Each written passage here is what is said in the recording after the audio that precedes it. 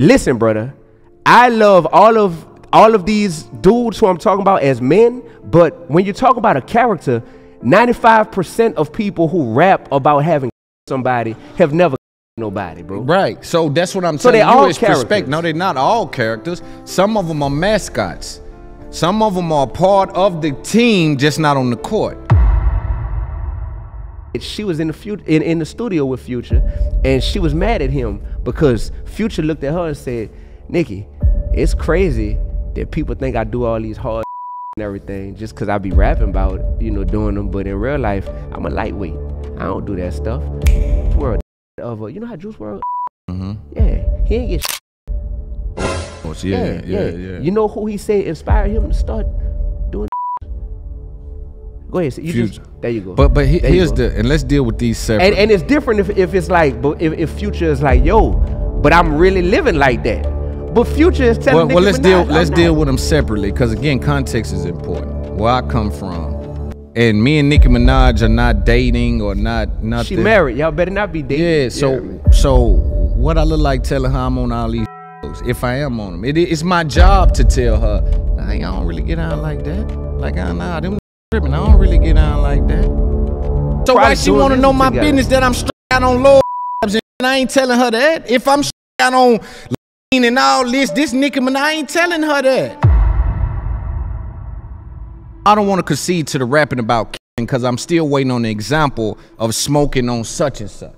Because I don't know of any big rapper that's blatantly coming out saying smoking on such and such. That doesn't happen. So does it make, what that happens is the subculture of rap, where these guys are doing this drilling thing that's trying to break into rap. But I don't know of any mainstream artist that's right now today coming out saying smoking on such and such. But what they are doing, Loon, is mainstream artists that are huge that are still glorifying in their music. Absolutely. They might not be saying the smoking stuff. So when it happen in self-defense. So for the past few months, there's been all of this talk about, oh, Dee-1, you know, calling, Dee-1 went on Sway's show on Sway in the Morning and calling out, you know, choosing to single out different rappers. Why did you choose to single them out?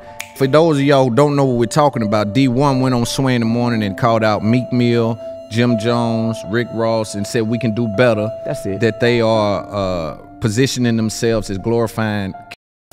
I can't wait to give Jim Jones a big old hug, bro. I can't wait, like, to hug him as my fellow brother. You know what I'm saying? Both children of God. I can't wait to give Ross and Meek and Joe Budden But hugs, why would they bro. want to hug you? But you reprimand me in the public. I don't hug reprimand? That reprimand. Yeah. Nah, I don't reprimand this no is man. Business. That ain't my place. But this is business. Well, that's what they would argue, that they want your place to do that. So guess what? So if that's something to where it's seen, cause me, I don't have malicious intentions, bro. I absolutely don't. I gain nothing from saying, yeah, I was able to say something about another person on a public platform. I gain nothing from that. What would you say to people who say you weaponize the word? When Joe Budden first brought my name up on his podcast, they called me a podcaster from New Orleans, right? Who's clout chasing and trying to get on by naming other rappers. That's no journalistic integrity. That is like, man, that's you just exposed yourself. You heard me? Now niggas want to loon me to death. Salute, Loon. Yeah, exactly. It's my man, Loon. That's my man, too. Both Loons. Old Loon, new Loon, both Loons. Okay. Yeah, all ops must know it's up there and it's stuck there, nigga. When it's up there, man, it's stuck there. Shut up. This episode is brought to you by Prize Picks, the fantasy sports platform that's changing the game for people like us. With Prize Picks, you can test your knowledge with picking over and under for your favorite player stats across a wide variety of sports. Think football, baseball, basketball, and beyond. So why wait? Jump into Prize Picks right now and bring more excitement to game day. Whether you're cheering from the stands or the couch, Prize Picks adds that extra layer of fun for sports excitement. Again, my slogan, why would you put something on the game when you could put something on the name? Let's get into those picks and start winning with Prize Picks today. IUTP code. Let's get back to the show. Yo, welcome to It's Up There podcast. I am your active and attractive host, Big Loan, for another episode of the fastest growing podcast in the market right now. Vibration high on this side every single time. If you are watching this, I would advise you to head to patreon.com. That's where the vibes are. Salute to all my people on Patreon. Y'all keep this thing afloat. For those of y'all know me, y'all know I don't like to talk to everybody. I'm not available or willing to speak with everyone, but there's people in this culture that I believe we need to share the stage with in order for us to build. Today we got someone that's been making waves in this industry, stands on principle, stands on what he believes in. Today we're gonna have a really monumental conversation with Dee-1. What's going on, my brother? What's good? Just chilling, bro. How you? Appreciate you for having me. I heard you say active and attractive, yes, brother. Sir. So you just jump out there like that. I just How you know the people think you attractive? They don't bro? got to. They don't matter what they think. It's self-interest. It's self-interest, confidence. Yeah, it's huh? self-interest, bro. Like you got to believe it to achieve it. They told me that when I was little. Believe that. I feel that. Nah, all jokes aside, brother, I'm happy to be here. Appreciate that, brother. Yeah. Appreciate that. We gonna build, man. You've been someone that I've watched from afar. Did a lot in this game. Tell me, you was telling me about you teach. For people who don't know you, that may run across this video for whatever reason, explain to them who you are and what you do. Yeah, bro. So I'm from New Orleans, Louisiana. I graduated college. 2 months before graduation, I was a victim of an armed robbery. A really well-known person in the city of Baton Rouge. It was a misunderstanding, something I totally wasn't a part of, and some of their homies ran up on me and my partner, put a gun in my head, thinking we, broke into one of their cars type stuff. So I'm sitting there with a gun on my temple, thinking my life about to end, like for real. And I made it through that ordeal by the grace of God, but that totally shook me up. I don't know how long I got here in a real way. So I got to make my life count. And I'm putting impact over income. You heard me? That became the motto. Impact over income, straight up. So that led me to want to make impact with the youth. You heard me? I became a middle school teacher, fresh out of graduating. I got a business degree and I got a business mind, but I got a heart for the youth. So I'm teaching middle school in Baton Rouge. I was a Fredo Bang's teacher. Shout out to Fredo. Yeah, I was G Money's teacher. That's dope. Rest in peace, yeah, G rest Money. in peace, G Money. Yeah, I taught at the same school, my man TEC. I don't know if you know TEC. Yeah, Lil Tech. Yeah, Lil Tech. Yeah, my man Joe Scott. Like, it was so much talent in that school at that time, and nobody would have known, what that was all gonna blossom into, but I'm a lot of these dudes teachers. So I'm doing that, teaching by day, rap hustling by night. I'm Clark Kent and Superman. As soon as I get out the classroom being a math and a life skills teacher, I'm in the clubs. I'm with Boosie, I'm with Kevin Gates. I'm in Baton Rouge, and although my music is different, and I'm more on some J. Cole, Kendrick Lamar, Nas, if Nas was a hot boy, type of vibe, it's like I'm in the same spots that they in, because that's the only scene to really come up in, I'm in the club, I'm crossing paths with people like Nussie, you know what I mean? Yeah. Nussie, rest in peace. Yeah. So this is happening at the time, bro. The rap career, I'm making a name for myself locally, but that's about it. You know what I'm saying? Locally. So while I'm teaching, man, I'm seeing how much my students, they getting Boosie fades, you heard me? So they coming in class dressing like Boosie. They talking like Gates, you know what I mean? This in Baton Rouge at the time. Right. I'm seeing this happen, and the day that Nussie got, I was supposed to do a song with him. It was gonna be on my debut album called David and Goliath, right? A song called I Hate Money. Nussie got, my students ran in and told me that Nussie had got, I'm like, man, what? I just was texting this dude, you know what I mean? So I ended up putting Gates on the song instead, right? So me and Gates, basically same generation. So we knew each other and everything. And I believe Gates' girl, Drika, I believe she went to LSU, where I graduated from, right? So I think we had probably crossed paths, knew each other. So put Gates on the song. I put this album out independently, and while I was putting my album together, man, 2 things happened. One of my students come in class one day with a tattoo, you heard me, on his arm, and the tattoo said M.O.B. You know M.O.B., money over, bam. So I look at him, I'm like, man, what made you get this tattoo, bro? You know what this stands for, right? He had no idea what it stood for. And I was like, well, why did you get it? He didn't know what the MOB stood for? He didn't know what MOB stood for. Yeah, okay. But Lil Wayne got that tatted on his chest, and Lil Wayne was his favorite rapper. You hear me? So, bro, I got goosebumps telling the story because it really clicked to me like, man, rap music is really impacting the youth. In addition to my best friend just got killed, you heard me, my boy Carl from New Orleans. So we grew up in New Orleans. We wanted to be like the Hot Boys, right? The difference is we listening to them, we listening to No Limit Cash Money, but I got structure in my household that's making me afraid to bring that hot boy activity back home. You feel me? With somebody like Carl, same thing. He got loving parents and everything, but some people just, they wasn't afraid to all the way jump off the porch and start living their life, right? Not really like that, man. We went to magnet school, man. We went to magnet school. We was smart, you heard me? We was smart. We was studious. We was just fun-loving dudes. This man was in movies, commercials, all this, but I seen them start living their life. Carl got killed, right? Right after I graduated college.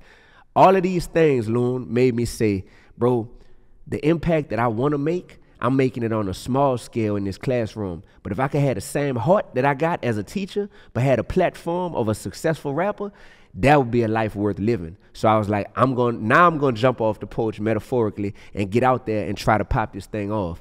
Never got paid for a show before, never got paid for a feature, you heard me? Never made a dime off of music, giving out my mixtapes for free at the time, living off my savings from making $39,000 a year as a teacher. I taught for 2 years, and I jumped out there. Man, I'm gonna take a chance on me, you heard me? If I ain't willing to jump out there behind my dreams, how can I expect anybody else to believe in me? Right. Jumped out there, about a year and a half, it was rough, you heard me, for about a year and a half. Then I put out a song that I wrote back when I was a teacher called J50 and Wheezy, song where I'm addressing Jay-Z, 50 Cent, and Lil Wayne. This 2010 we talking about. But that's why, I think that's what is interesting is that you have strong opinions about rappers and rap, but you are a rapper. There you go. Right. So that makes some people uncomfortable. Right. But to me, that makes me qualified and authentic to have this opinion, because I do this. I do what y'all do. I know what it's like. You heard me? On every level, because I'm really an artist. Right. So I put J50 and Wheezy video out a year and a half after I shot the song. So if an artist is listening to this, when you make a song and you feel like, man, this one of them ones, even if it don't pop off when you first put it out, if you ain't shot no visual to it, if you ain't really put, you know, that real push behind it, man, trust your gut, man. Don't give up on that song. Yeah. Put that video out. Within a week, that was my first experience going viral on YouTube. Within a week, Universal Records, Sylvia Rome calling my phone, Grand Hustle, Jason Jeter calling my phone, wanting to manage me. People, my life changed. I'm on MTV Jams, you heard me? That's dope. Not a local rapper no more. Yeah. So when you did that, was that your big, do you think that was a big break? What's your big break looking over your career? What would you say your big break was? It's multiple.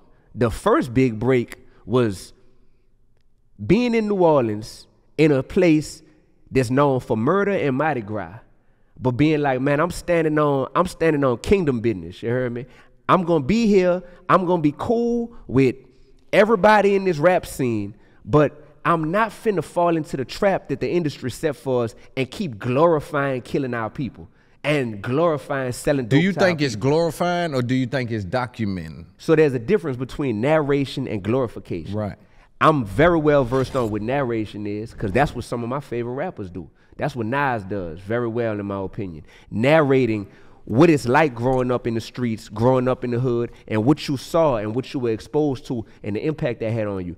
Glorification is first person. I'm holding the gun, you heard me? And I'm finna walk down on you. I'm finna. Well, narration can be from first person. Narration should be from first person. So when you say that, so when you say glorification is from first person, I would say narration comes from first person. So they both come from first person, but the difference is glorification is making it like, yo, this is something I want to do, and this is something that I'm celebrating what I'm about to do. I'm bragging on this. I'm treating this like this a victory. I'm not talking about anybody I shot with remorse. I'm not sitting here saying, dang, man, I got caught up and I was paranoid, I was nervous, I was fearing for my life and I had to do this or whatever.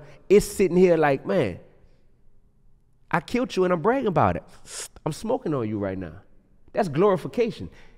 I don't know what big rappers do that though. What big rap, bro? You gotta be kidding me, bro. What big rappers? What big rappers That say I'm smoking murder? on? No. Specifically, I'm smoking on such and such. Man, what, bro?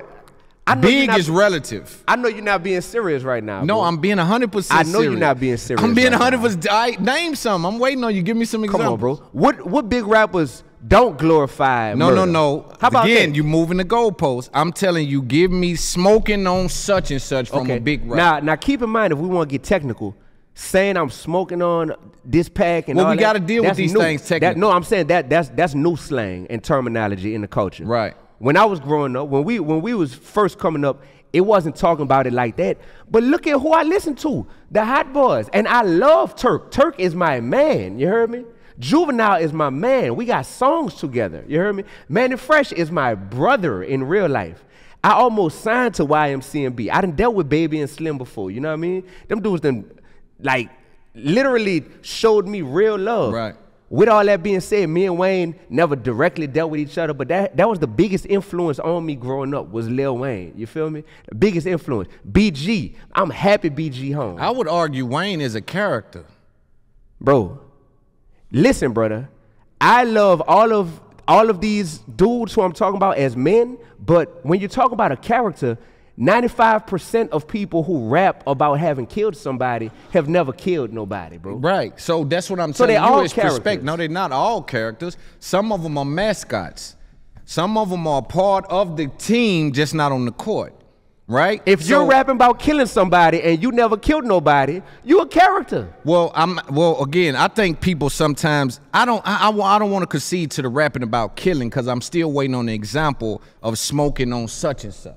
Because I don't know of any big rapper that's blatantly coming out saying smoking on such and such. That doesn't happen. So does it make, what that happens is the subculture of rap where these guys are doing this drilling thing that's trying to break into rap. But they'll also stop that as soon as they get through and they're told to, if they're told to. Not saying they are told to, but I don't know of any mainstream artist that's right now today coming out saying smoking on such and such. But what they are doing, Loon, is mainstream artists that are huge that are still glorifying killing in their music. Absolutely. They might not be saying the smoking stuff. So when killing can happen in self-defense. But it's not being put in that type of context like Okay, give me some, let's deal with examples because when we cast this wide net, we can move this thing around where we can't never corner the conversation. So I want to deal with something someone said that rubbed you in a way that said, I didn't appreciate that. Bro, so for the past few months, there's been all of this talk about, oh, Dee-1, you know, calling, Dee-1 went on Sway's show on Sway in the Morning and calling out, you know, choosing to single out different rappers. Why did you choose to single them out? Do you have an issue with them? It's like, no, I don't have an issue with these rappers. For those of y'all who don't know what we're talking about, Dee-1 went on Sway in the Morning and called out Meek Mill, Jim Jones, Rick Ross, and said we can do better. Jim Jones, you could do better, brother. I love you too much. I love you too much to not be honest with you. Rick Ross, you could do better, brother. Meek Mill, you could do better, brother. I love you too much not to be honest with you. Are you the face of prison reform? Cause are you the face of prison reform? Or are you sitting here on your new song with Ross talking about getting somebody murked and shot at the red light? Which one is it, bro? Which one is it, bro? Cause I did a shoe giveaway in my city and gave out 1,300 pairs of your shoes because they said reform underneath them. And I love that you partnered with a major shoe company and you out here pushing prison reform. But now I got to sit here like, man, this man glorifying getting people killed as of a week ago. Like, what are you doing, bro? Lil Snoop really got killed. That broke your heart. You wear him around your neck. Why are you glorifying the same thing when my best friend got killed? That's it. That they are positioning themselves as glorifying killing for people that don't have context. And when that happens, I'm like, I love these dudes in a genuine way. And people will say, well, if you love somebody, you wouldn't call them out or you wouldn't bring light to this. My thing has been like, no, I genuinely do, bro. In my suitcase over there, you heard me? Because I'm going to be flying out a little later. In my suitcase, I got Meek Mill's shoes in there. Like, that's what I hoop in, is his Puma shoes. You know what I'm saying? Like that's in there. Right. Man, I could quote you so many Rick Ross. And Meek, my guy. Jim That's Jones my guy. songs. Yeah. Like, these are good dudes in so many ways. At this point, I'm sure everybody in the culture looks up to Rick Ross for his business acumen. Because you look at it like, man, this dude, he ain't never went diamond or nothing like that, you know, as far as music sales, but he has built such an empire and has the boss aura about him that's like, that's admirable. You know what I'm saying? When you talk about Jim Jones and you talk about, man, this brother is loved and revered by his community, by Harlem, you know what I'm saying? And just a dude that people know, like, man, Jim Jones, he's solid. People know that. People would tell you that left and right across the industry, right? So I'm not unaware of these things at all. So when I'm saying that, it's just like, man, I could have said 50 more people, honestly. But we got this thing in the culture to where if you're speaking a truth that's uncomfortable, then the culture will try to say, oh, you're wrong for how you expressed it, or they'll try to disqualify you from what you're saying on a technicality, because deep down, the culture, and when I'm talking about the culture, I'm talking about the media, I'm talking about the fans, the culture is uncomfortable with, dang, you trying to challenge the status quo. And my thing is like, bro, we don't have to sit here and feel like we are prisoners of our persona, because I have been in the studio, Loon. I don't know if you had this experience. I've been in the studio with rappers where we talking like this, how me and you talk off the mic, and then the engineer pull a track up, and he go turn into a character in that booth, and he go kill 40 people in that verse, you heard me? And then he come back out the booth, and we get back to talking like everything normal. Right. But that music that he just made, when that go out there to the masses, millions of people are gonna consume that, bro. And we have been numbed and desensitized to where it's like, that ain't a problem. And if you speaking on it, you either hating on that rapper, or you just a hater in general. Right, man. But my thing would be in that moment, and I'll give you some pushback on that, is that you being who you are, when he comes out and exhibits that, then it's time to check it then, right? It's not time to leave the studio and then feel a way about that, right? If I see a rapper go in there and exhibit a behavior that I seem to be phony, right? If I say, damn, he just went in there, that ain't how he was just, that ain't. I tell you what I've seen, and this is a very well-known rapper that talks about killing all the time. I've seen them, every time they're around me, they're very respectful. They're never. You don't want to say who? I don't want to say who, because. Why you want me to name all these rappers? Because I don't stand on that. I know that this is entertainment. I look at these little niggas, dudes like entertainers. They not killers, because I know killers. I come from this. So I know these little dudes as mascots. So what's entertaining about glorifying killing our people? No, it's documenting the scenarios that they've quote unquote been through or seen happen. So I'm saying that when I see a rap dude, most rappers, I don't view them and say, yo, he was like me. He was one of the guys that had something going on where he from. I tend to think that this new crop of rappers maybe, but there was a wave where I think like, I'm just looking at rappers like, no, this is entertainment. For me, in particular, I don't digest it that way, but kids don't have that discernment. Thank you. Right, and so I understand that. But I wanna back up, and I wanna deal with some particulars, because we talked about the 40 people that this rapper went in and killed in the studio. I would say, one, check that then, you being who you are. You're D1. You got that voice, and people respect you. Oh, watch this. By the way, when this happened, this is 13 years ago, when I'm still local rapper D1. And so, like, the confidence that I exude at this point, Loon, is because I know I'm up, you heard me? I know I'm in this game, my spot's solidified, all the success and all that, and that confidence, bro, that's something to where I recognize that when you're in a position where you don't have the leverage and you desperate for a cosign from somebody, the last thing you're gonna do is be like, hey man, why you in there lying, you know, in your raps? So. But if you stand on principle, you won't. Well, back then, I wasn't the man I am right now. And also, do we give rappers that same leeway? And when I'm saying is, they may be conforming in the moment, trying to get out of their scenario, right? Meaning rapping about something that they may not live or they may not understand, trying to get out the scenario in the same instance that you were being quiet. But you kind of knew that this isn't cool what he's doing, but I gotta suppress that because I don't have the confidence that I have now. Like Jay can talk about reprimanding rap and reprimanding drug dealing culture because it's like he is who he is. But coming up in it, I think he would find that more difficult. No, I agree with you. So we on the same page about this. We on different pages about a lot of stuff, but this, we on the same page. That's why the OGs and the elders should be held to a different standard than the late youngins that's just coming up. First of all, their prefrontal cortex is still forming in their brain. They're literally still becoming like complete, you know, mentally. Right. So how much do you judge somebody who's still just trying to like figure out who they are and figure out their identity? They're still dealing with trauma in real time. They might be dealing with finally making some money for the first time in life, as opposed to, come on, man, we talking about OGs at this point. That's not something we should be comfortable with. And so I have said that we have a lot of what we call OGs in our culture who are really DGs, disappointing grown-ups. That's what they are, brother. That's what they are. And we have to find a way. See, I'm starting to catch myself as I say things to where, D, if you say this, does it look like you have an issue with specific people? And it's like, no, bro, I can't wait to give Jim Jones a big old hug, bro. I can't wait, like, to hug him as my fellow brother. You know what I'm saying? Both children of God.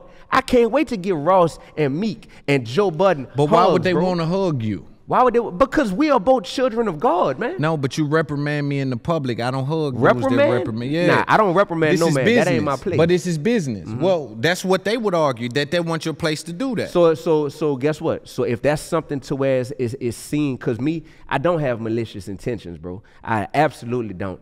I gain nothing from saying, yeah, I was able to say something about another person on a public platform. I gain nothing from that. There's a back end to all this stuff. That back end is something to where you got to live with yourself at the end of the day. This episode is brought to you by Prize Picks, the fantasy sports platform that's changing the game for people like us. With Prize Picks, you can test your knowledge with picking over and under for your favorite player stats across a wide variety of sports. Think football, baseball, basketball, and beyond. So why wait? Jump into Prize Picks right now and bring more excitement to game day. Whether you're cheering from the stands or the couch, Prize Picks adds that extra layer of fun for sports excitement.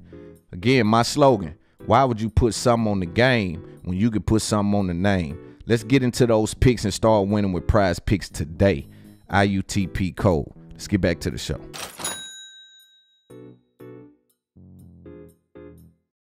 And what I'm ultimately always trying to do, Loon, is serve God and make God proud. So this ain't David when I'm here right now. You heard me? You talking to Dee-1.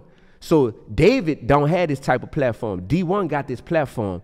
Man, when I see artists do two things, bro. When I see artists who be on stage performing and they look like they're not into it, I'll be like, me and this person ain't come from the same cloth. Because that's such a blessing to have an opportunity to perform your music that took you so much to make and mix and master and market. And now you got people wanting to pay to watch you perform.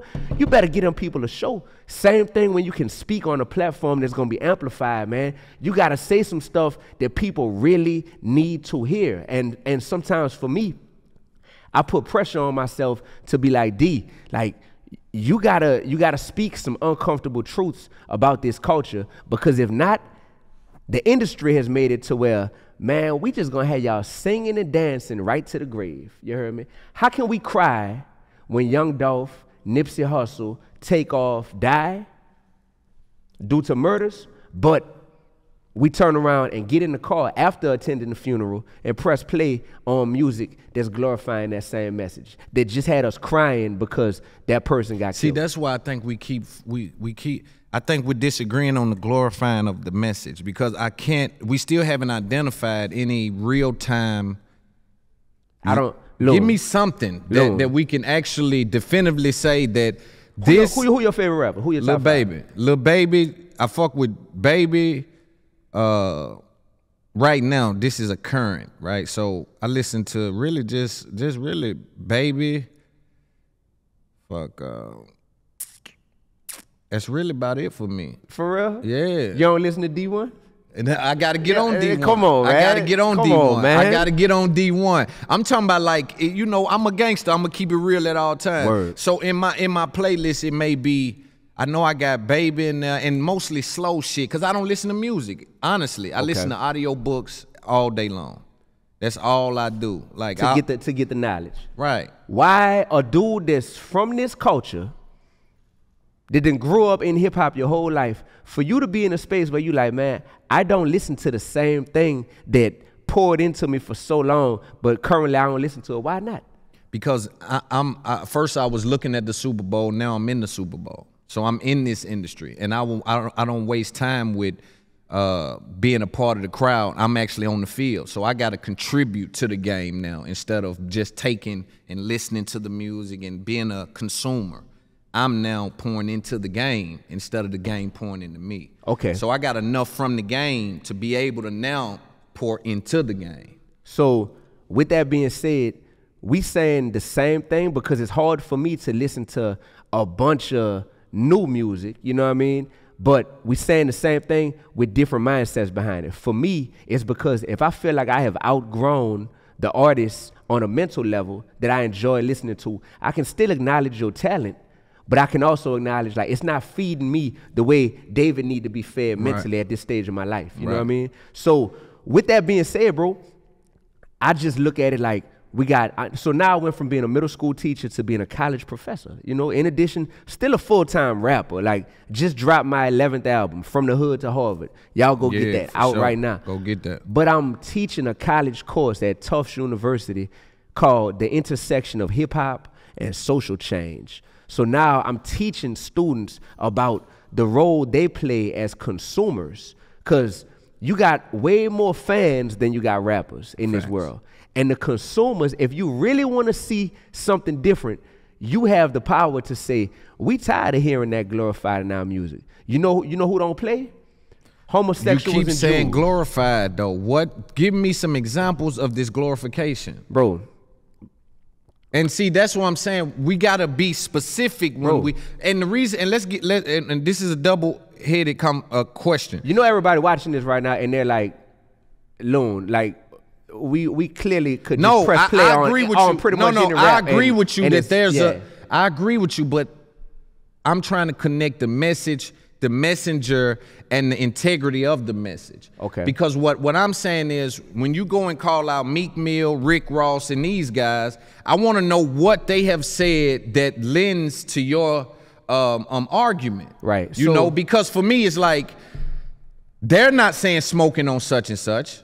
So I don't know if that applies to them. I'm not denying that the culture has a level of that in it and it needs to be addressed. That's 100% fact. I'm saying it does. I don't know if it lives in where you're attacking, which is the mainstream industry. I don't know if it lives there. Well, at this point, the convo with me and those three brothers, that was a few months ago. I'm honestly like tired of people framing that convo as if I have a personal issue with any of them brothers, because I absolutely don't. And I mean that from a sincere place. If you affect someone's business, do you not understand how they can be an issue? Bro, me and Jim Jones been texting with each other. It's all love at this point. No, but I'm saying, shout out to Jimmy. Right. I'm saying, for future reference, do you understand that affecting someone's business is an issue? So, do I understand that that's an issue? Yeah.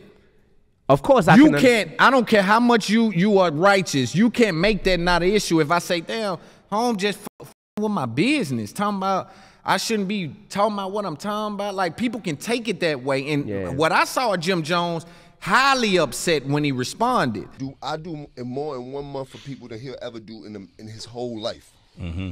You heard? Yeah. Like I really give back to the people. I don't care about none of the rhetoric he talking about. I grew up in the church. You're not gonna do none of that to me. But I really do a lot for the people.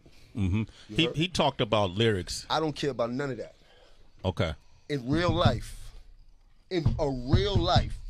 I do a lot for the people. Now let's line up to the statistics. You talking or you doing? You heard? You talk a good one. What have you done? Yeah. You did? Yeah. You know how many people I watched get killed that I grew up as my friends and things like that? I don't get scared straight. I stand up stronger and fight for my people and do for my people every single day. Miss me with the rhetoric about what I do in my music. I get money off my music. Don't tell me how to make my dollars. But what I do for the people, from my heart, can't nobody tell me about. So it seemed like, damn, bro, you don't know what I'm going through. Like, how you gonna just? Yeah. So I feel you. Well, hopefully this interview, you know what I mean, because of who's tuning into you, which I really respect, and me and you building off camera, I'm like, oh, this is a blessing from God that we gonna have this type of convo, because I don't want my heart to be misconstrued. You know what I mean? And I actually don't think that it is misconstrued. I know people that I'm one call away from all of them. And I'm on the line directly with Jim at this point, but one call away from them brothers. And I look forward to it because I am putting morals over money. And anybody that's not putting morals over money, then we have become victims to what this industry wants to turn us into, which is saying, man, we just gonna get them some crumbs, you know, get them some popularity, get them some bread, and incentivize them to participate in glorifying the lowest level of who they really are. Because it's crazy that we don't see the smoke and mirrors, that this industry does not care about us. The industry cares about profits over everything. Dame Dash always talks about culture vultures, right? And that is spot on, bro. There are real culture vultures. But then what do we call it when we are the ones at this point? Not people from outside the culture that's sitting here trying to take advantage of us, but when we're the ones who know what's going on, we see the play, but we still participating in the play because it's like, man, it's just a business move. I'm just rapping. Well, it's beneficial behavior, the same way you was quiet in that studio. But what about when you not an unknown local rapper that's 21 years old no more, and when you a person that's up, you got millions upon millions upon millions, and you older now and you know better? All I'm saying is at that point, like, we got to do better. You know, in real life, brother, in real life, you know that, like, you get a more severe sentence and punishment if you did something intentionally. You know, there's a difference between first degree and second degree murder. So if you plotted on this and you knew what you was gonna do and you went out there and did that, that's way more severe than, oh, it just popped off in a moment. You ain't think it was gonna happen. It might have been self-defense, whoop-de-whoop, we're gonna give you that. We might give you manslaughter. Right. Apply that to the rap game. When you know better, at some point you gotta do better. But how do you do better becomes the question. And that's what I think we're viewing. Like, people do have ability to transition, and it takes time. We see Jay-Z, you know, as a case study of someone that used to rap about pure D drug dealing, and now he's in a scenario to say, yo, own land, see how the Jews did it, that's how you do it, and trying to put those messages in rap. But that is a high-level skill set. That's not just like going in and rapping Cat in the Hat. That is a different skill set to be able to take your trauma, extract the lessons from it, not glorify the trauma, but still speak on the lesson. Like that's a different kind of skill set that I'm not sure that everyone has, brother. You're not sure that everyone has it. Well, if you got the skill set to be able to glorify some stuff that you ain't do and lie about it, then you should have the skill set to be able to glorify the way you actually living. I'm asking that we just have integrity and tell the truth. That's it, bro. Like, that's it. What if my truth is I see murders and somebody trying to kill me, and if I see them, I will kill them? Then we need people to talk about. I have talked about, once again, I got to put you on that Dee-1.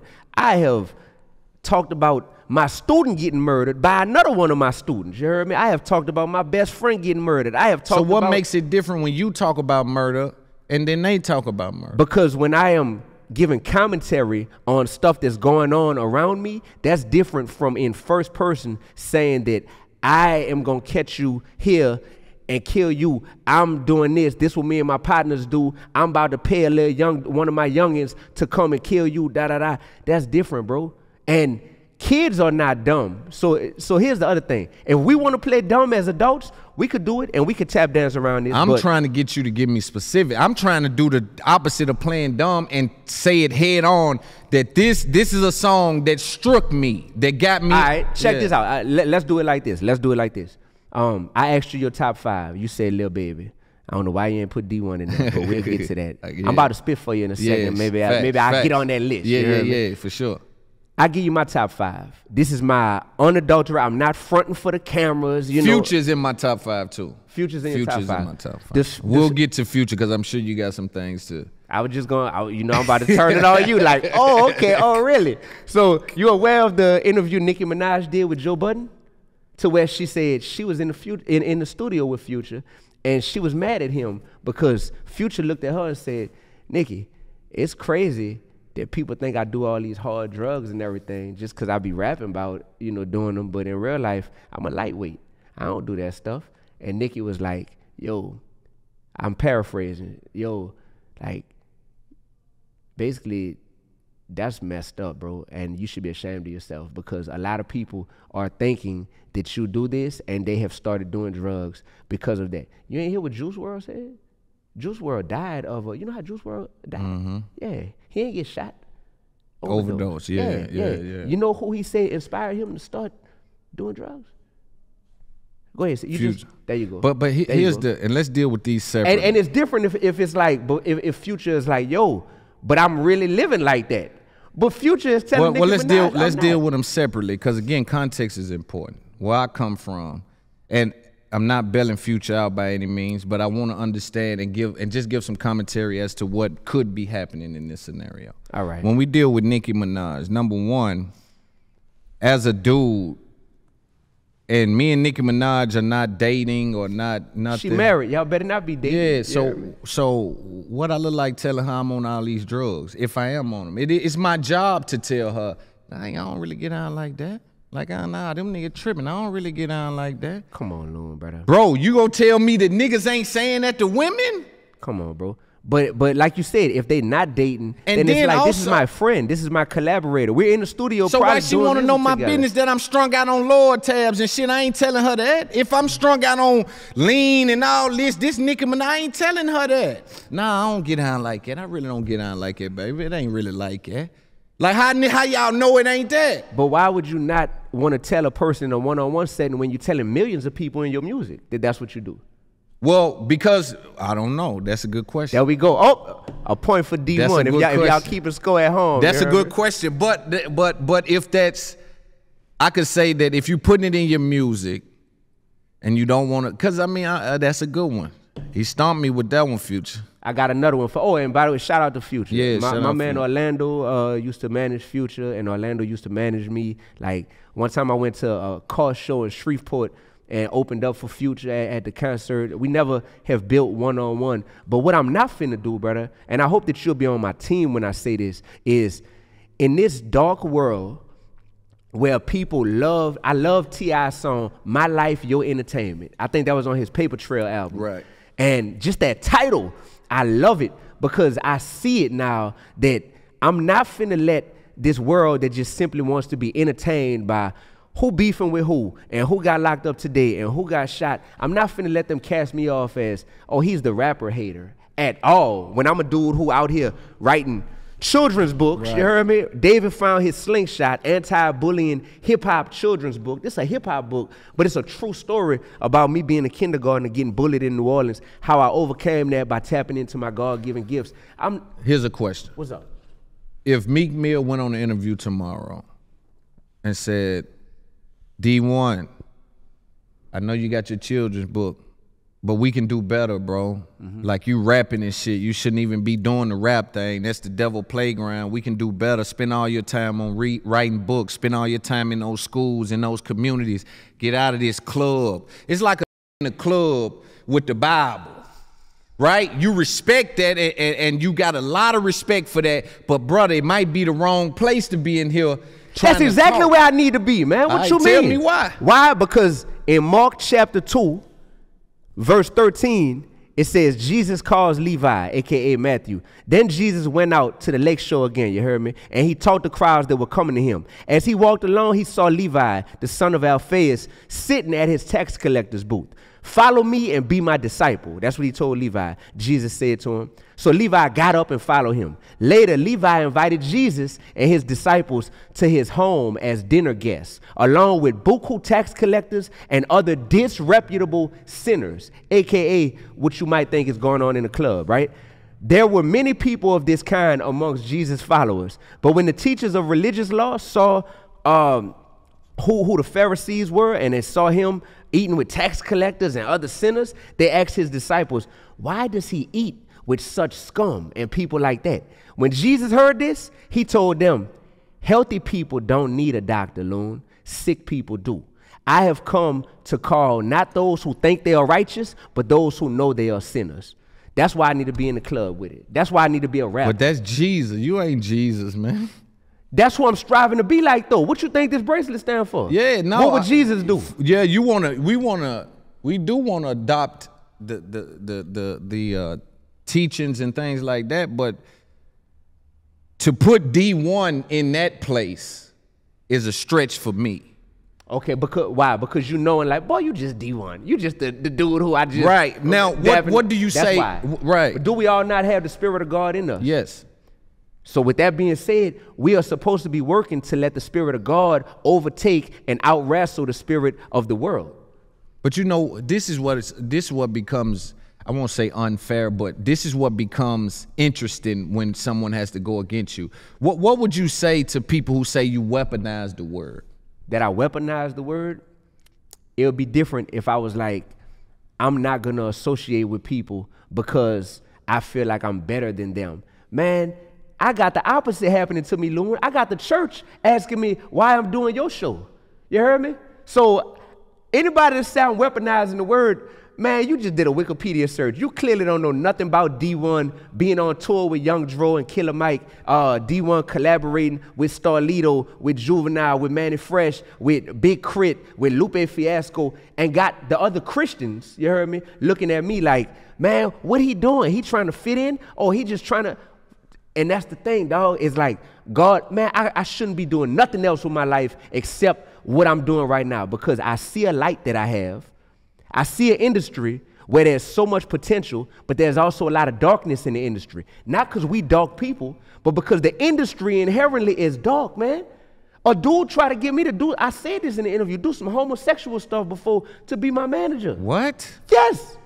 Yes. But once again, this when I'm a local dude that's begging for somebody to put me on, not realizing that, man, I go through God, I don't go through gatekeepers. So that's what I mean. So clearly you were in a position where you I won't say desperate, but you wanted in. Yeah, close to being desperate. You I want in. I want in. Yeah. What I gotta do. Yeah, so that's why you would get pushback from someone like a Joe Budden that'll say, yo, seem like he's clout chasing. And that's the part where I'm like, and once again, Lord, help me, bro, help me, because you do this. Like, are we in a space nowadays to where can you say somebody's name in an interview without it all of a sudden seeming like, well, since you said this person's name, that means that you got an issue with them? I can't. I'm going to say what I want to say and what go with that. Because what happens is you can't control the internet, let them think what they want. I stand firm and think about what I'm saying. I give it to you and I leave it there. That's a bet. That's a bet. And I'm just saying that because... It's ugly out there, though. Bro, it's ugly, bro. So since you brought up Joe Budden's name, once again, I feel like I got to clarify everything and say, just for the record, and Joe, I won't do that. But I respect you doing that because people, I know when someone sees this clip or interview, you don't want it to be perceived that way. But what I would tell you is, if they're coming with that notion, nothing you can say can change that notion. Okay, thank you. Defending yourself just by responding or defending yourself places you in that uncomfortable situation. Thank you, sir. Thank you. I needed that. Yeah. I needed to hear that from you. So now I feel comfortable saying this. When Joe Budden first brought my name up on his podcast, they called me a podcaster from New Orleans, right? Who's clout chasing and trying to get on by naming other rappers. That's no journalistic integrity. That is like, man, that's you just exposed yourself. You heard me? No journalistic integrity to see that this man got 11 albums out. This man toured with and performed with people who you call some of the GOATs of the rap game. He got them on his songs. You know what I'm saying? Going ball for ball with them on his songs. Like, not seeing this, that all these people around you who you know in the industry, these people know me. Not seeing that I'm actually a fan of you when you was rapping. But to try to cast it off as this a clout chaser because I ain't heard of him and he named other people's name. Not realizing, bro, I done named way bigger people before. My first song was called. But does that make his argument? Does that makes, you've been naming people? No, it makes his argument invalid to say that I am simply clout chasing, to not know, man, this dude got a well-documented story of being a middle school teacher. Has a real journey he's on. A real journey he's been on. But you can throw clout chasing into the journey. Like, I'm not gonna act like that you can't throw clout chasing in that it with can't be a part of it. Yeah, right. it can be a part of it. So it's a difference between it being a part of your journey and being indicative of your character. Yeah. That's all y'all got to say about me, man. When you bring me up, man, like seriously, when everybody on your show around you, and I love that. Shout out to Ish, shout out to Melissa, shout out to everybody who was like, nah, this ain't clout chasing. See, this happens with them, right? When up on Joe Budden, I think if you're not from up, something's weird going on where they downplay anybody. Like, I came in, helped me clean $1 million up soon as I came in the game. And so when they first mentioned me, it's like, oh, some dude that nobody knows. It's like, did y'all do know who I am, don't you? Oh, they talked about you? Yeah, I'm like, y'all cannot have did any research to say that I'm just some guy. I mean, this was before now they say my name or whatever, but there was a time where they just downplay anybody but them. And that's a weird energy for me. Men deal with information, not emotion, and that's clearly emotional because you don't know who someone is to say they're a nobody or they're a podcaster trying to get on. I don't really appreciate that. Yeah, so I think the point I was making ultimately with that was when we see what's going on, we have to ask ourselves, the consumers. Oh, back to my college class. No. How did you and Joe get into it? That's what you was talking about. He brought my name up on his podcast. About the Jim Jones Meek Mill thing. Yeah, he brought my name up on his podcast. So then he brought my name up, and with that being said, I simply responded. And I responded.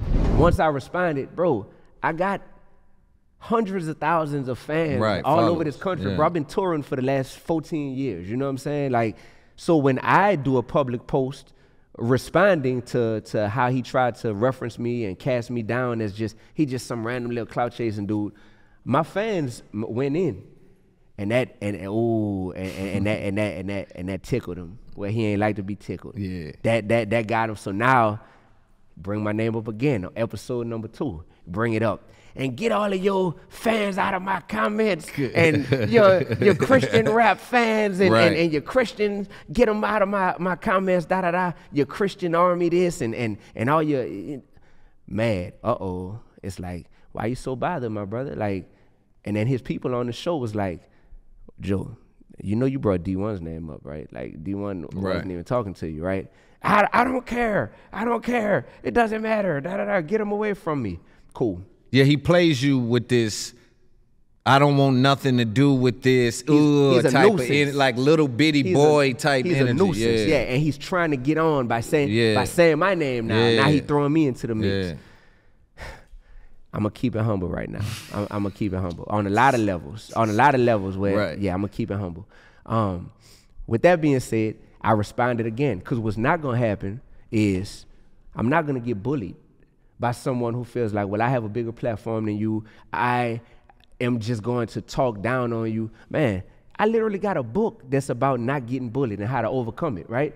And I wrote this for kids. This is a children's book, bro, that's teaching them how to interact with one another, even though they may have differences. Me and this dude on the cover who used to bully me, man, all these years later, we best friends, bro. You know what I mean? We best friends. So that's why I'm looking forward to, dog, I can't wait to hug Joe Budden, bro. I can't wait to dap him off and tell him, bro, my favorite song from you is Follow My Lead and da-da-da. Why do you want to hug these dudes, man? Because, bro. Teach me this, because I don't have this. I don't have this. There we go, brother. Thank you for your humility, because you got some life experiences I don't have. Right. And I got a worldview and probably some experiences you don't have. So because I'm not striving to be like my favorite rapper or be like who got the most money in the culture, I'm striving to be like Jesus Christ.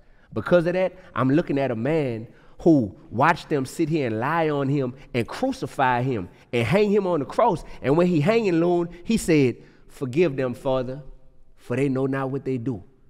Man, I got goosebumps right now saying that, bro.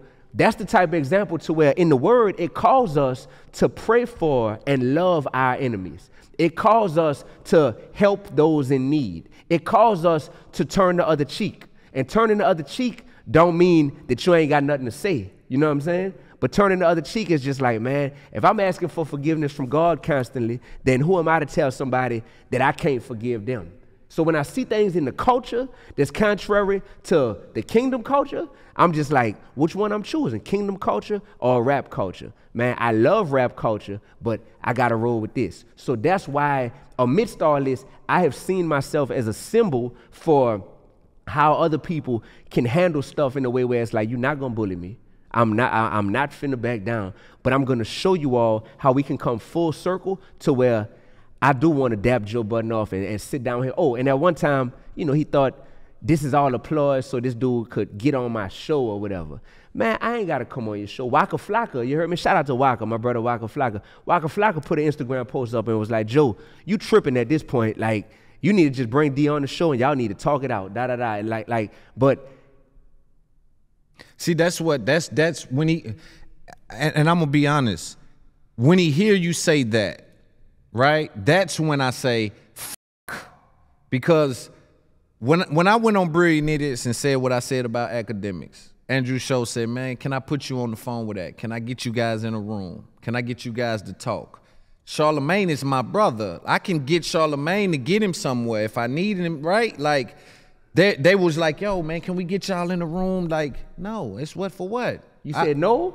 For what? Because you a street dude. Yeah, and then the ideologies, bro, is just like, no, I'm busy saving lives of dudes that think my way of thinking. I don't have time to try to wrestle with a grown man to make him think different. I'll put some game next to the lame shit they're doing, right?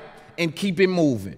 So what I would say to you is that, what do you say to people who say Dee-1 is doing a lot of self-serving things? Because if you have an issue with what the rap culture is doing, give the solution to the rap culture, not to the individuals. Like, I need to meet with Meek, or I need to meet with Ross, or I need to meet with Joe. Because when I think Joe hears that part, that's what says clout chasing to him. When it's like, yo, Joe said, but we should just talk it out.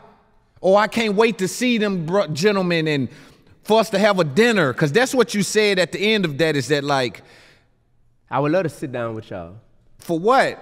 Bro, because communication is the key to growth. You're communicating. You in public. So, hey, listen, if I say, listen, the building down there on fire, like, instead of stopping and getting some water or telling them, send the ambulance down to somebody dead, or sending resources or sending a plan of action, you know, marching orders, I don't want to say, yo, send them people to come talk to me. Because talking to me does what for those kids that's still listening to that music?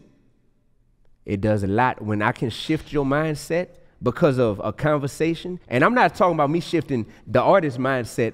I'm talking about as a human being, like, neither one of us is going to be the same after this convo. Right. Because now our textures have overlapped. You know what I'm saying? Whether it be big or small, there's going to be a difference because of what we've been exposed to. So my thing is like, when we're relying upon, man, well, this another person, and because our paths ain't naturally crossed, then we just not, and because we on two different types of time, maybe, we just not supposed to ever communicate. It's like, nah, man, you know what this culture suffer from the most, which is yes men. It suffer from people that's around somebody that's thinking, I don't agree with what this person doing, but they paying me. And beneficial behavior. Beneficial behavior. And who better to be able to talk than two people who don't need each other? That's why this convo is doing what it's doing right now. Right. You a boss without me. You heard me? I'm a made man without you. You feel me? Facts. But when we come together and we like, oh yeah. We have no, like, I don't have to agree with everything you say. Yeah, but if you affect my business, we can't do this, right? If you come out on the platform and say something about me that deters any one person from viewing my stuff or looking at it away, that severs our relationship because we're in a business. And I think that's a street mentality. I think that a kingdom mentality is, you know what? It took for this to happen to maybe open my eyes up to something that I wouldn't have received. You don't understand certain things. Have you ever sold drugs? No. Yeah, Right. yeah, I sold drugs. No, I mean like really. Yeah, I sold drugs. Well, I'm a rapper, so I get to lie like Nah, everybody else. I sold drugs. I'm talking about, see, that's what I'm saying. Like, so have you been close enough to drug selling though? No, I've been close enough to drug selling, brother. Like yes. in real, like, don't stop trolling. No, I'm not trolling. Okay, cool. I don't know where you trolling. Okay. No, man, my college roommate started selling drugs. Okay. You feel me? When we first got to LSU, and yeah, how close would you say you've been to the streets? To the streets? Not to teaching the kid. I'm talking about you yourself waking up in the morning like I'm doing, maybe going to a trap house, or I live in the trap house, or I live in the ghetto. So I live in the Goose. You heard me? I'm from the Goose in New Orleans. That's a part of the East. You heard me? Anybody who knows and understands New Orleans East currently is a war zone. But unfortunately, even when I was growing up, it was like, oh, that's Mr. Lloyd house across the street. And right next door to it, that's a well-known, that's before it was even called the Trap. In New Orleans, we wasn't calling it the Trap. That's a crack house. Right. That's well-known. And I'm plugged in New Orleans too. So Word. yeah, I got a lot of people, so my the East, best the friends. Goose, you know what I'm saying? Yeah. Like all this is well-known. So me being in proximity to this stuff, I didn't grow up in no gated community, man. You feel me? Yeah, but if you ain't hustle, it's a difference. You don't really know the texture of what a person's been through. Right? Like if you ain't had to feed Joe, you said you had great parents. Yeah. Right? If you ain't had to go outdoors and say, we ain't really ate in 5 days. And the big homie right there got a pack. And I don't know what to do. I don't know that they hiring up. All I got to do is go file the application. But the big homie willing to give me something. Now I'm hustling. Now I'm in the car with him every day by way of feeding my family. Not because I want to ride and do dumb shit, but the big homie got a pack. He might be into some beef, but I end up in the car because mama and them ain't ate in 4 days. This turns into a lifestyle. Now I pick up some of the habits, right? So I'm saying that sometimes the environment projects behaviors on you. Absolutely. And so when these rappers are talking like some of these things, I take it to be some of that. Yeah, you know? no, I do too, bro. I do too. And I want to know how much you understand of it to say that Man, bro, it's glorification or narration. Yeah, oh no, I understand it to the fullest, bro. I understand it. I've seen it from all angles, from the people who had no other option. So tell me, because I'm big time dope boy in this town. All right. Talk to me about the drug game in your understanding. So I can know, for me and the trap niggas that's looking, to say when Dee-1 talk to you rap niggas, pay attention. Because he ain't talking like a dude that don't know what it's like to, and mama ain't ate. Right. To have to feed their family, to have to share the stove with somebody that killed their brother. And had a kind of level head to duck and dodge all day. Like just all of this beefing and problems and turmoil that you go through as you try to make money. That's what I'm saying. Bro, you're describing my whole upbringing, bro. Okay. And you talking to the dude that was equivalent to like how Kendrick said, good kid, Mad City. I was the dude who is like, you growing up around all this and you literally see the fruit of that lifestyle in what happened to your best friend and what route he took with his life. What happened to a lot of the dudes you played at Digby Park with, you heard me, and played park ball with. What happened to a lot of these people who just grew up on your same block, but how did it turn out different from you? So I recognized that I was an anomaly from early on. Like, dang, this is crazy to me that I gotta go to school 30 minutes away from my crib, all the way to the other side of the town. I'm not going to the school that's 2 blocks from my house and 3 blocks from my house because my parents recognize we gonna camp out. See, even that privilege, that's privilege. I recognize. So that's what I'm saying. Even just that. Right.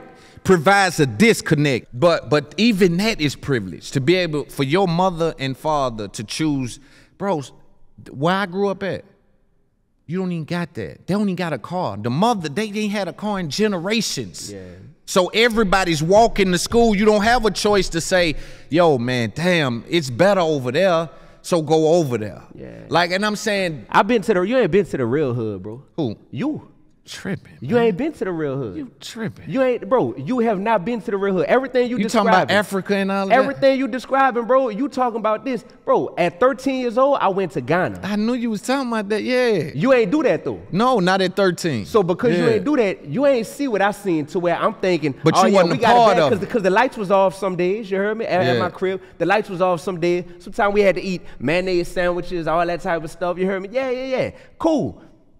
Oh, we ain't got it. Oh, I can't get the jabos like all my friends, like da-da-da. All right, cool. See, that's lightweight shit. That ain't the environment that's birthing these rappers and that mentality that you condemn. But that mentality, bro, that's something to where I done seen worse and I done seen people with a better mentality. And it's because that mentality that's true. Wasn't something that was glorified or put on a pedestal. Nowadays, hip-hop culture has made it to where as a black person, I teach students in class who are like, Professor Dee-1, I'm a black person, I'm not really from the trenches, but I listen to a lot of that music because I don't feel like I'm real, quote unquote. I feel like my black card to get revoked if I'm not at least listening to or in proximity to this culture of drugs, violence, and all this type of behavior. Give me that water. And that's crazy that has become like, this whole concept of black card revoked, bro. Yeah. And black card revoked. Yeah, especially for some of that dumb shit. Come on, man. So that's what I'm saying. And bro. I want you to know too, and people watching for whatever reason, if they're new here, I'm also someone that's critical of rappers, right? But from a different perspective. I tell them to be more resourceful, be more forthcoming with information, be more interested in information, because I believe rappers, and this is my gripe with them, and I don't have any interest to rap, right? I can probably go get a deal right now with P. That's my brother. I can probably say, yo, I want to put an album out. Coach K and them will give me a deal today. Baby, my brother. I can probably, right? But I don't fuck with rap. I don't want to rap. So I have no incentive on speaking of these things, right? I tell them a lot of rappers will spend their entire career chasing a lifestyle and not make no money. So I want them to be in the moment, strike while the iron is hot, put more irons in the fire, get information from the label when they're hot, maybe even threaten a stoppage of work if the contracts ain't right. Like get what you can really get from it. Don't look back in 15 years and say, they took all my money. I also want the guys around the rappers to be more resourceful, because I see the culture has a market for people that's hustling pictures. And when I say pictures, it's like, I just run into Dee-1, take a picture, run into T.I., take a picture, run into this. And I got a bunch of pictures on Instagram and actually are hustling off that, like selling courses, whatever they're doing, but making money and cachet from that. So I want the friends around rap dudes to not be so cool to where they're not resourceful to the operation, right? I'm picking that shit like that. Yeah. Stay away from the streets, right? Yeah. But, you know. Boosie said something dope in the interview.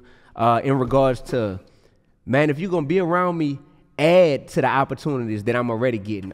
Much of this stuff is incoming, it's already coming my way. But if you're gonna be around me and now you're an extra expense, it'll help if you're adding value. Because if not, you just taking off of my plate that was already gonna be my plate. And the rappers, what I tend to find is, because coming from my environment, that's what I'm saying, bro. I give leeway to it. So much trauma, bro. It's so much trauma. Like now, you see me by myself, it's because I'm a cold, hard dealer. Right? And I hate to say that. My mother hates to hear me say that now because I'm successful. But I had to tell my mama I'm leaving the light on for them dudes behind me. I'm just letting them know you can escape that. I'm leaving the light on. I'm leaving marching orders to say, you don't got to keep hustling, bro. Because I was there too thinking, what do you do with the money? I literally got the money, but what do I do? Right? Now, I'm saying that you see me right here today. Every rap dude, everyone in the industry right now tell you, every time I saw Lone Evil by itself, I'm dealing with the trauma, and I'm a nigga that read books all day. All day I listen to books, and I can't shake it to have 6 or 7 people around me helping me set. I don't got no business in here sweating, putting the camera in the light, and I don't got no business doing that. But that's my trauma still on my back. You dig? And so these rap guys are dealing with the same level, or if not worse, because they're dealing with a lot of money. So if they're, in my opinion, a lot of times I think they're the mascot of the team, right? Again, some people would try to call them fake and act like they ain't in the streets at all. I'm going to say that they're the mascot of the team, meaning they're not in the game, but they're close enough to it to see how to score, how to dunk. They seeing what's going on. Yeah. And so those guys right there don't have the direction or the leadership of the guys on the court. This is why I was upset with academics, or not upset. This is why I had the stuff to say about academics, is because I believe with commentary, the same way I'm sure you do, you can push people and change people's direction. So I would believe that some of the commentary and the drama farming coming from my culture pushes some of these mascots on the court. And then they do something like snitch. There you go. And then you say, well, damn, he don't know not to snitch because he ain't really a part of the coach. Either they snitch or they catch a case that they wasn't prepared for. They wasn't prepared to catch that, but they felt like they had to live up to it. Yes. You know what I'm saying? Absolutely, bro. So I'm just trying to help get us off the plantation, man. And the plantation looks like us being so desperate for validation that we sit here and say our form of communication, which is rapping and consuming rap, is something that's gonna lead to our degradation. You feel me? That's it. Tell me cause you went through a level of desperation. Yeah. Tell me what makes yours different than what the coach is in right now. Thanks for watching this clip from It's Up There podcast. To see the rest of the interview, click one of the boxes on the screen. Also join Discord and Patreon to be in our community.